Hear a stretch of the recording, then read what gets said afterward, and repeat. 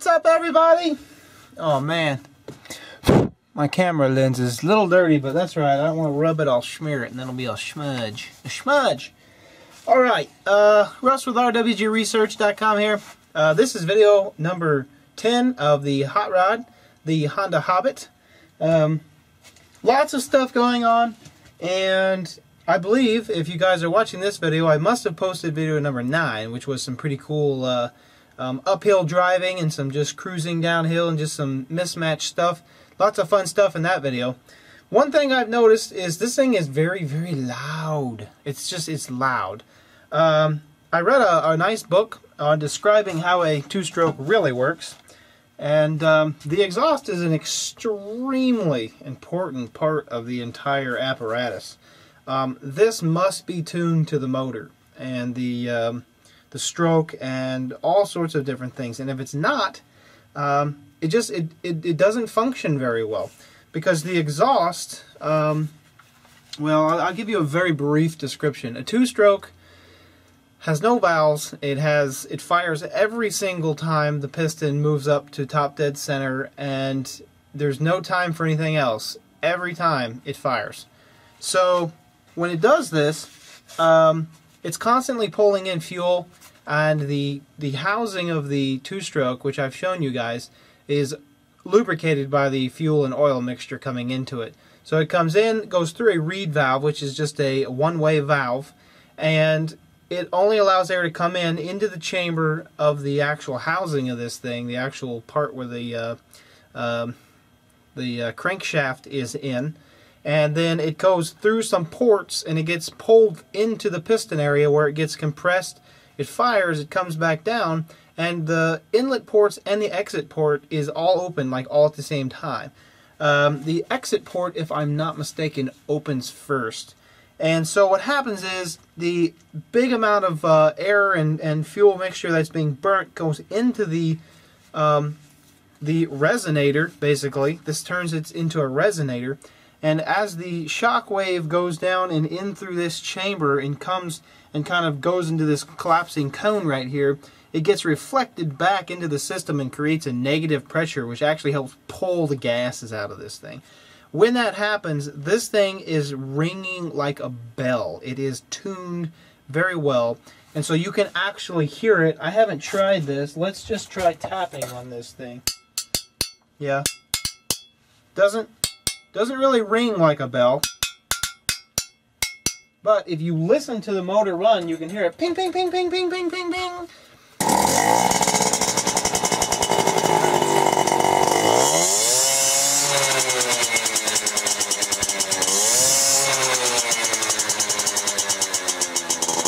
A lot of that noise is coming from this. The exhaust right here is very important. The rest of this and the silencer is only for just trying to silence this thing. It really isn't like tuned very much to this apparatus. This is where it's all tuned to this point right here. So I'm going to try to quiet this thing down. One of the things that I did is I took this silencer apart. I will show you pictures because I didn't take video of this. And let me set this down. I'm going to show you what was inside of this silencer. So there's a clip back here. You can kind of see it right there. And this back part comes off, and then you can slide this whole thing out. And inside here, there's a tube that goes down to here, and it's got holes all the way around it. You'll see that in the picture.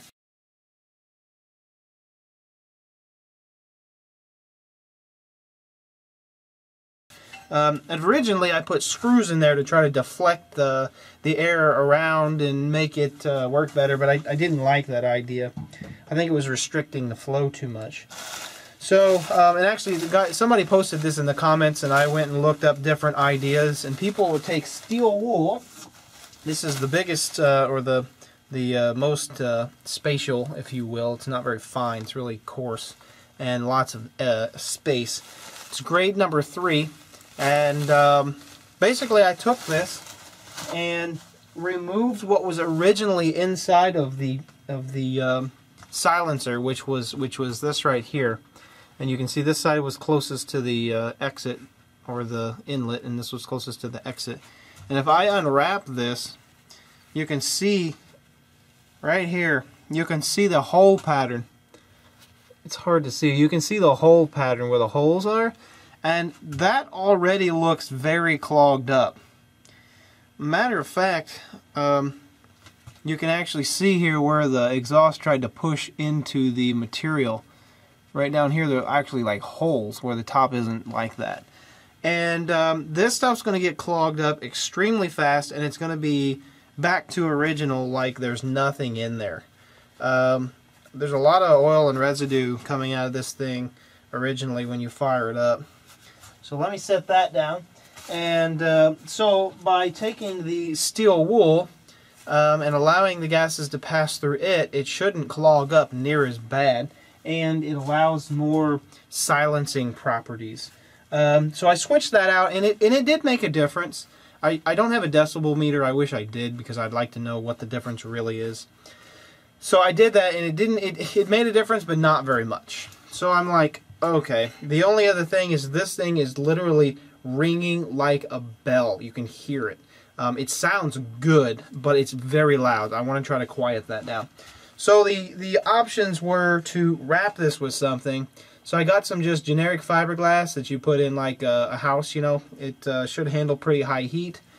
I just temporarily, while this was on the bike, I temporarily wrapped this whole thing up really good, and I fired it up, and it made a world of difference. Huge difference.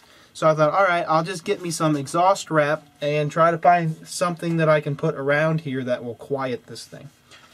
So that's what I'm going to be doing in this video.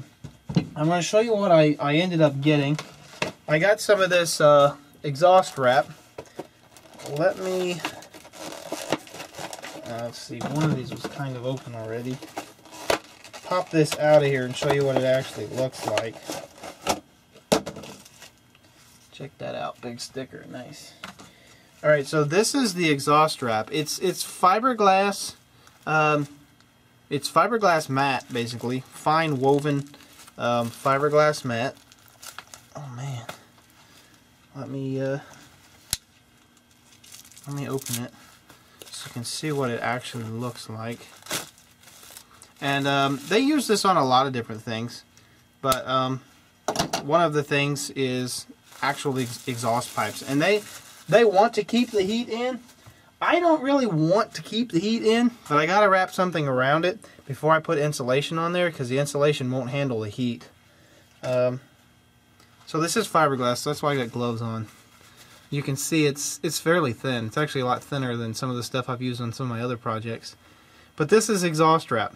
This is 1 inch by 50 foot. They did have 2 inch, but I wanted the thinner stuff. So I got 2 of those, thinking that I don't know how much I'm going to use to wrap this exhaust.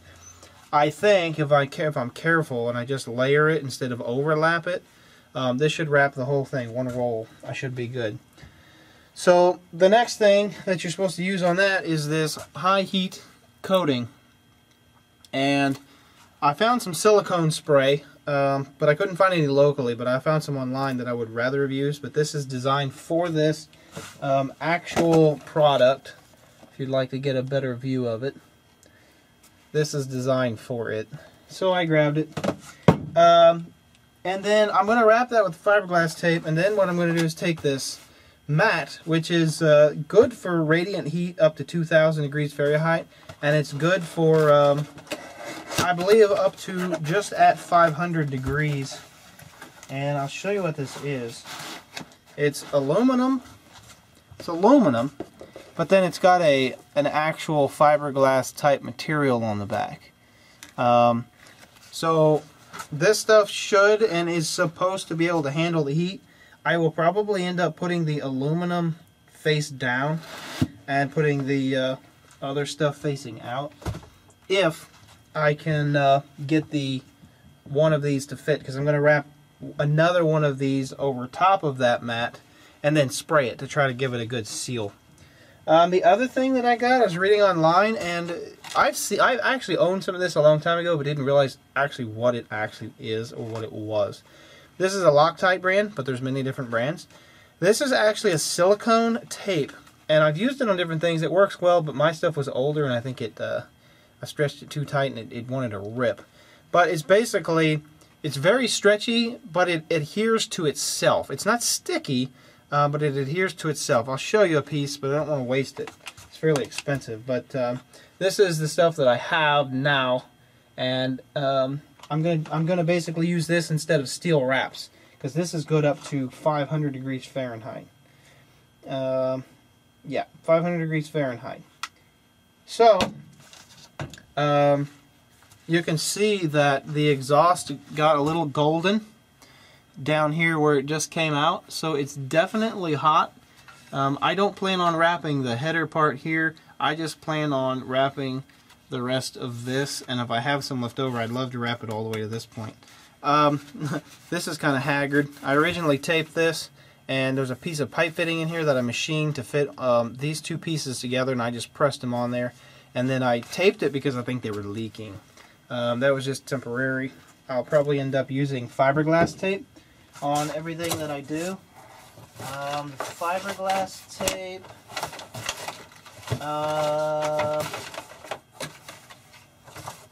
And that's not it. I have a box of tape and random things and stuff. I will be using just generic aluminum tape for holding a few things. But then I'm also going to use that, there it is, fiberglass tape. If you've never seen this, I couldn't find any locally. I just had some here. But this is electrical tape, and it's designed for high heat applications. And it's actually a fiberglass tape. Kind of hard to see, but it's fiberglass. So that's what I used on here. You can tell it didn't even get hot. Barely a tiny bit on the bottom, and that's it. It will dry out if you get it too hot, but it'll hold together because it's fiberglass. It just gets brittle. So I think I have another roll of this. I hope I have more. My original intention was not to wrap a second coat of this, but instead just completely wrap the whole entire thing with fiberglass tape and then spray it with this this high heat coating. So that's all that I've got. That's all I did, and I'm just going to time-lapse recording doing this because I think it would be fun. I'll probably end up doing just one wrap and then spraying it and letting it sit overnight, and then I'll come back and probably cut this stuff. I don't know yet. I haven't decided. So, let's get started. Time-lapse time. I hear something echoing in here. I was going to stream live, but I don't have very good Wi-Fi in here. I'm in a freaking aluminum box. You can see this this aluminum stuff. It's crazy. I brought both my computers out here hoping I could get a good signal. The white Dell down there actually gets amazing good signal from like really far away with any Wi-Fi. It's the best like Wi-Fi PC or laptop that I've ever had as far as distance and connection. But in this metal box, it completely kills it. My Wi-Fi isn't but 20 feet away. So, all right, let's get started.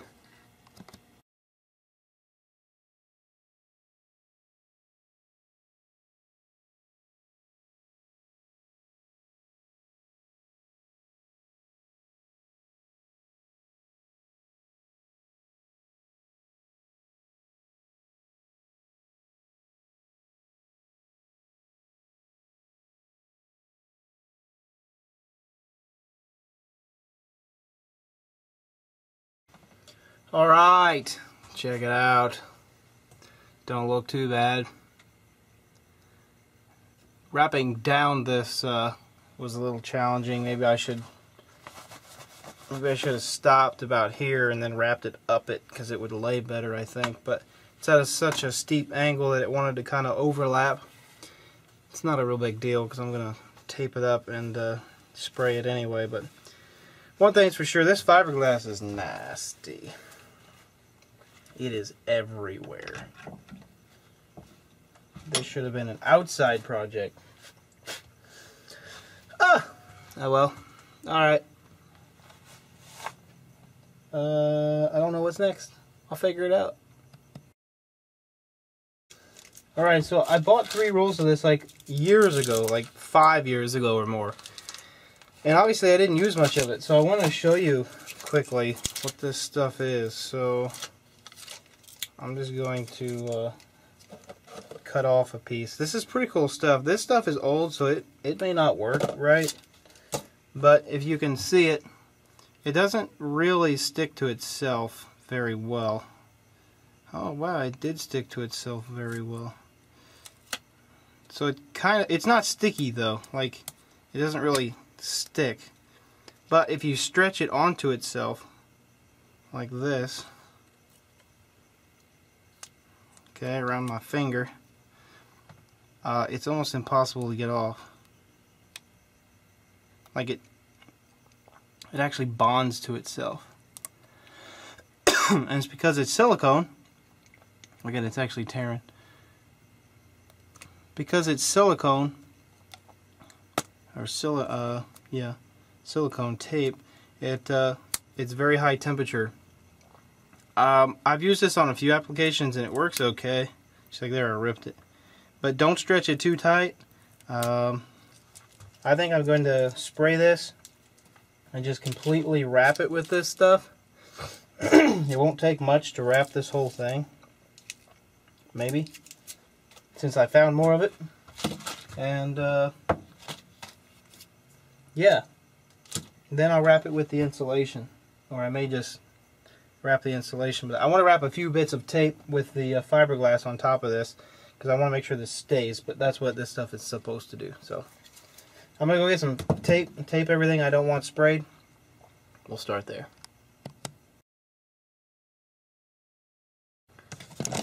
Oh, doesn't look too bad. I cleaned most of it off, but that spray can had a little bit of a problem. It's kind of leaking everywhere. The pin that goes inside of it was sheared off, or I should say it's been pushed over to the side, so I fixed it and now it leaks. Anyway, this stuff's like brown. So this, I painted everything, as you can tell, and I think it's going to kind of harden and just keep everything nice, I think, maybe. So what I'm going to do is, you can see where the tape that I put on here, I put a few more little pieces off camera just to cover up the spots where I didn't quite get it covered because of the brackets. So what I'm going to do is I'm going to take this heat shielding stuff and I'm going to cut it down into strips, and well, I could form it. I could try to form it. I might do that. I might cut it and actually try to form it to fit on here nicely. And then I think I actually have enough fiberglass tape here to wrap this whole thing with fiberglass tape, and then I'll spray paint it so it'll just look like this over the entire outside. I like the wrapped look. It's actually a really cool style that people go for. But I'm going for less noise. So with the mat being on top, it's going to look ugly. Ugly. So we'll see what we come up with. Yay!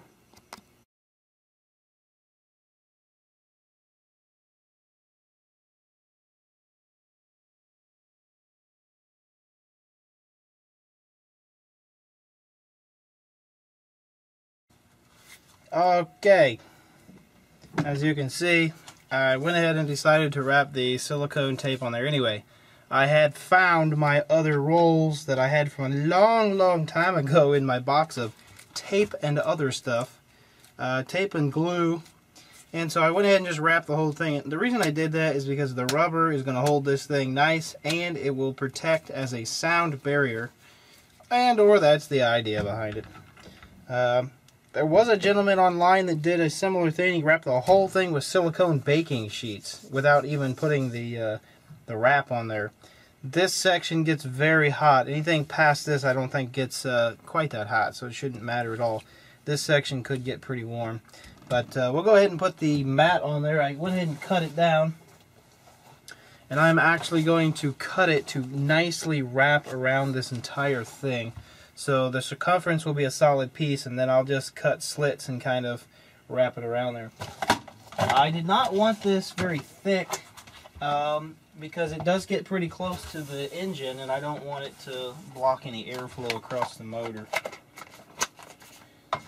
Okay, well, we'll see if we can cut and fit this, and then we'll wrap it with the fiberglass tape, and then I'll probably end up spraying it. This looks like it turned out okay.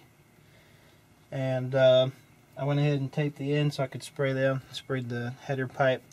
It's high heat temp paint, so it should be alright. Okay, well, let's see if we can get this mat on here. Should be interesting.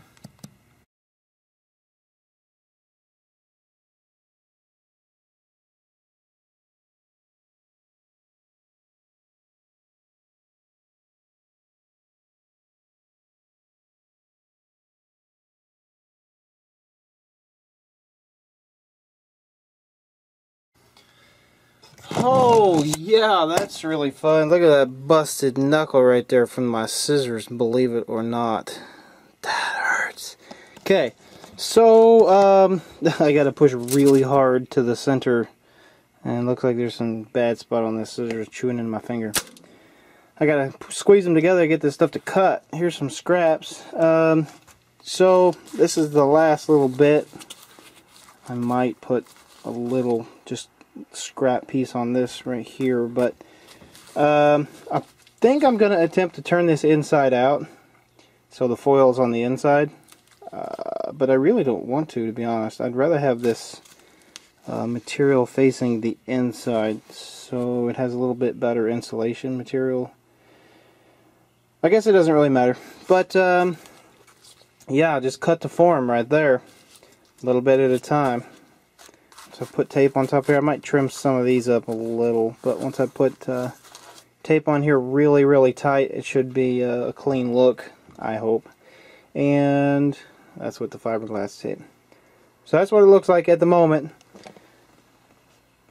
We'll see what it looks like when I get done. It might look very interesting.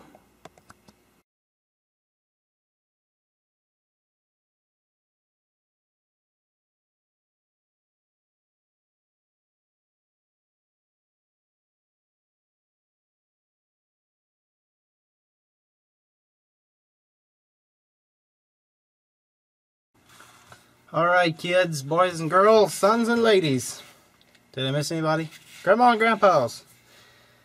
I need to put a piece of tape on there. So this is what it looks like. I have wrapped it. I think it will do the job. It actually like sounds quiet, like as far as just, it doesn't even sound like a piece of metal anymore. I'll show you what I mean. Hold on. Put a piece of tape on there. So, like, remember earlier when I hit it with a screwdriver, it just sounded like something. That was just dead. Even if I hit the pipe, it just sounds dead. That's a very good sign. So I'm gonna go paint this and let it sit overnight, and then yeah. Guess I'll try to install it. The only other thing I have to work on, which I may do before I paint this very flimsy, you're not going to be able to see it. Let me get you a little closer. This flimsy, crappy bracket here, you can see it's fairly straight. Well, that's because I straightened it. When you tighten the two bolts hold this on, this thing just bends over. So I'm going to take some angled brackets. There's a whole bunch of iron down there that I brought with me from Indiana. I'm going to make me just a simple little bracket that has an L shape on it so it doesn't collapse, and basically just overlap it on top of this. So one of them will be on this side and one of them will be on this side, and they'll be able to clamp together where they can't go anywhere, so they'll have a basically it'll look like this. By hand will be another piece of metal, so it'll have an L to it if you look at it at an angle, and that'll help give it some support, because I'm leaking exhaust gases right there, and it's actually very loud. You can actually tell that it's very loud, so that's where some of my exhaust noise is coming from. Just a tiny bit, but for some reason it vibrates loose because this bends after so much time. So yep, let's go give this thing a paint job. I'm about out of battery. I've been time-lapsing all this. Should be a fun time-lapse to watch. It looks stupid, but once I paint it black, it'll look okay. So, let's go do that. Alright, yeah, the paint's still drying. It says I got 16 minutes left. I took the tape off, painted the ends because it looked pretty crappy, to be honest. This is actually the bottom side.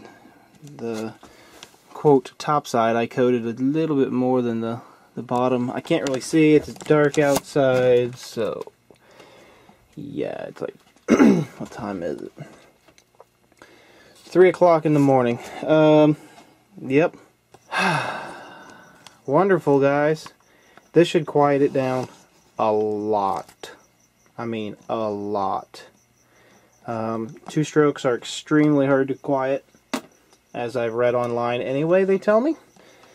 So, if I get a much longer one of these, it might help a little, but it's not really very effective at full speed throttles and stuff like that. So, this should make it a lot more quieter. And I hope it does. So I'm going to do some filming of me driving past the camera and set it next to, or well, you'll see. Just watch the video. I probably already do it, or I'll do it next. Peace out, home G's. Have a good day. God bless you guys. Seriously, thank you for your support.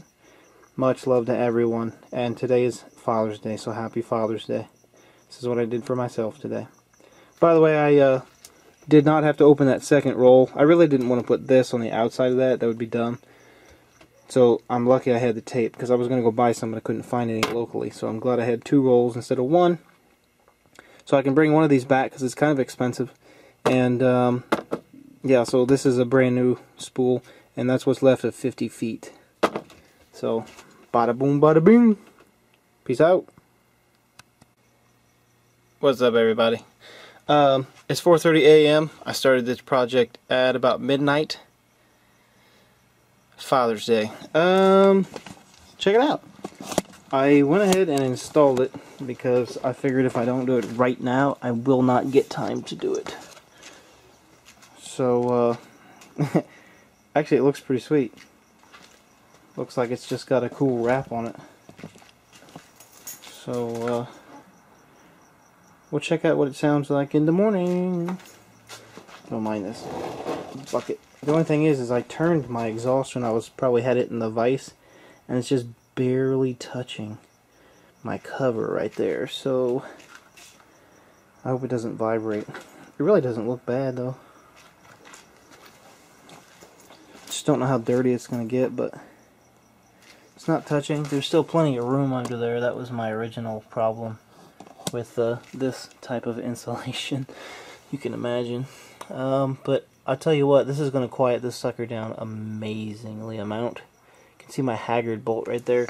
I did go ahead and make my extra bracket on the exhaust port side. It looks like crap. Honestly, once I get that other cover on there, you probably won't see it. You can't really see it over here at all. I guess you can a little, but no big deal. It's just got to work. Da da da.